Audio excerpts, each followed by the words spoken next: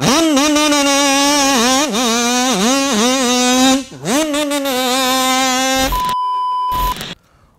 up everyone? Today I'm going to tell you about a boutique, cool mountain bike component brand that's doing really cool things in the industry, making kick-ass products and giving back and supporting to kids riding bikes. One of the things I absolutely love about the bicycle industry is the amount of brands we have to choose from, and that's component brands and bike brands, apparel brands, all of the above, especially the amount of like cool, small, boutique, rare brands out there. One we're gonna talk about today that's doing really cool stuff, making good products, and just, I think, kind of pushing the industry forward, doing the right things in terms of philanthropy, is PNW, Pacific Northwest. This company is run by Aaron and Emily. They are a couple, married couple, mountain bikers. They have a dog, they have a team with them. They're kind of like the quintessential amazing mountain bike couple. Just look at these adorable pictures.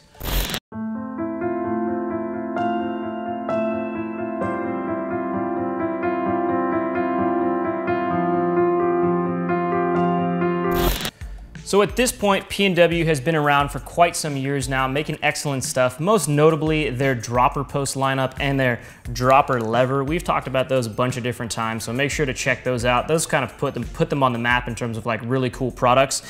They keep coming out with more new stuff, most notably the thing I want to talk about a lot today. They're dropping some really cool new grips, but also their handlebar. This has been out for a little while now, and it's a product that I think is actually really pushing the industry forward, not in terms of just, you know, it's a great product, absolutely, and we'll dive into some of the specs of it later, but what they're doing in terms of philanthropy with this product. So they worked with a local ripper, Kyle Warner. Check that guy out.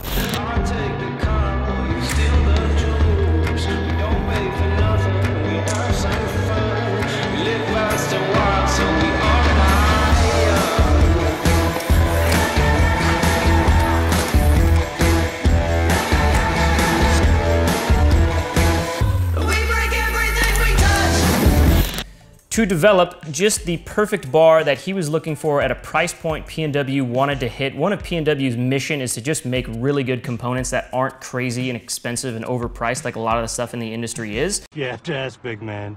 You can't afford it. I got $4.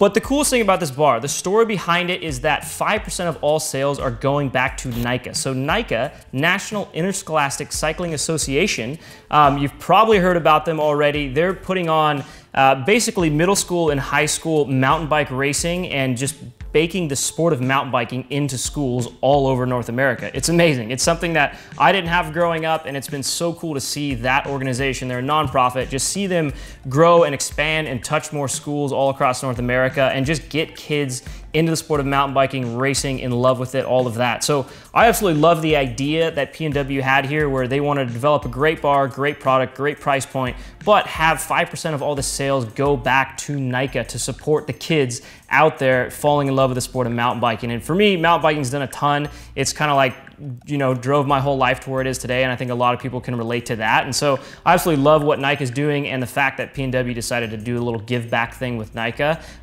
Really cool. So to dive into some of the specs of the bars,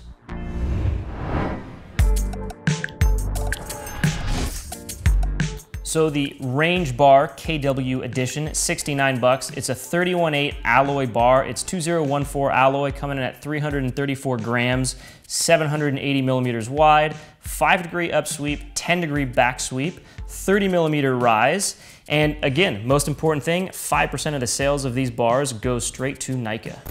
The reason PNW and Kyle Warner chose the 2014 alloy is because from what they've found, it is lighter than the 6061 and more supple than the 7075 alloy, which a lot of bars are made out of. So they were really going for just that sweet spot in terms of a bar, just a good alloy bar. Good proper specs that make sense, good width, rise, up sweep, back sweep, price point, all that sort of stuff. One thing I absolutely love about this bar that I think a lot of people miss these days is they're putting little raised traction elements that kind of bake into the logo and the graphics of the bar, but these things are grippy, so they hold your grips in place, they hold your controls in place, and you don't have to over torque them to get the things not to slip, and that's a pretty common problem on a lot of bars, so absolutely love that they did that. Love the sort of logos and look of these things, and yeah, that's the story behind the bars. Let's dive into the new grips they've also just launched.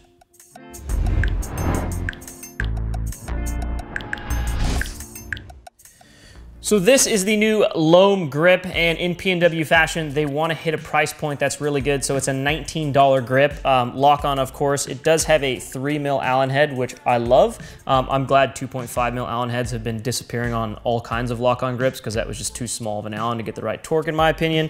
It has a nice wide clamp in diameter so it doesn't spin. PNW seems to put, I think, just like thoughtful design into everything they're doing in terms of like exactly what they're trying to hit. And they're not trying to make this huge breadth of selection of components, but they're just trying to make really good ones with really thoughtful, sort of intentional design. And that's what they did with this grip. It's a bit of a thinner grip. They do have a different sort of ribbing right here in the middle that gives your palm support and stuff. And yeah, I mean, it's just an awesome, good working grip. At 19 bucks, comes in orange, red, black, teal, gray. It's 133.5 in terms of overall width or height, whatever you want to call that. That's a little bit longer than a traditional grip like an ODI. So I like that too. A lot of people have a big space between their grips and their controls, so it's nice to see like a little bit longer grip these days.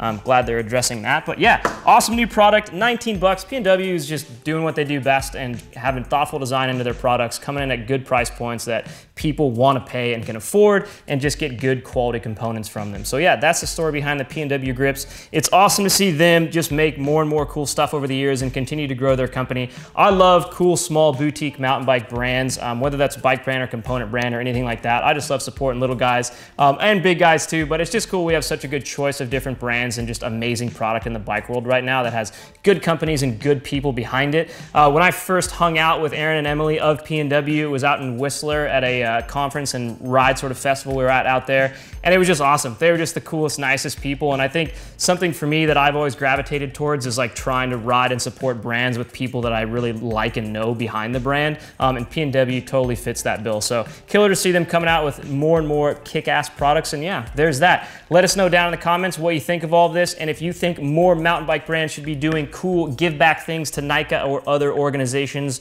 like PNW is doing with their KW bar. See you guys in the next one.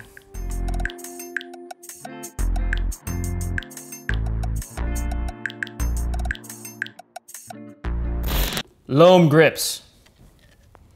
Find your loam. There's no loam in Southern California, man.